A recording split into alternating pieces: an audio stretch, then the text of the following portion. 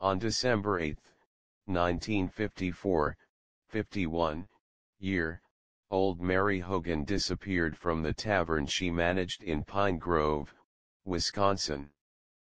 Authorities found a pool of blood on the floor, an overturned chair, and one spent cartridge from a .32 caliber pistol. Foul play was the obvious answer, and while deputies recall Ed Gein as a suspect in the case, no charges were filed at the time. On November 16, 1957, 58 year old Bernice Worden disappeared from her Plainfield hardware store under strikingly similar circumstances. There was blood on the floor, a thin trail of it leading out back, where the victim's truck had last been seen. Worden's son recalled that Gein had asked his mother for a date, and on the day before she disappeared, Ed mentioned that he needed antifreeze. A sales receipt for antifreeze was found inside the store, and deputies went looking for their suspect. What they found would haunt them all for the remainder of their lives. There, the gruesome evidence proved that Gein's bizarre obsessions had finally exploded into murder, and much, much worse.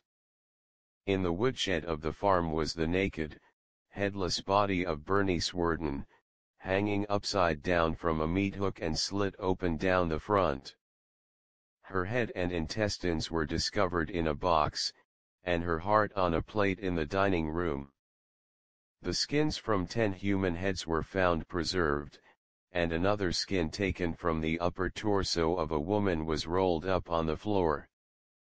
There was a belt fashioned from carved-off nipples, a chair upholstered in human skin, the crown of a skull used as a soup bowl, lampshades covered in flesh-pilled taut, a table propped up by a human shin bones, and a refrigerator full of human organs.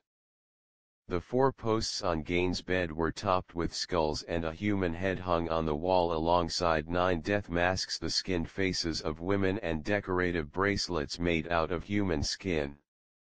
The stunned searchers also uncovered a soup bowls fashioned from skulls, a shoebox full of female genitalia, faces stuffed with newspapers and mounted like hunting trophies on the walls, and a mammary vest flayed from the torso of a woman.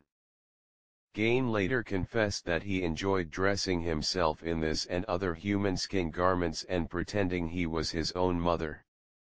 The scattered remains of an estimated 15 bodies were found at the farmhouse when Gein was eventually arrested, but he could not remember how many murders he had actually committed.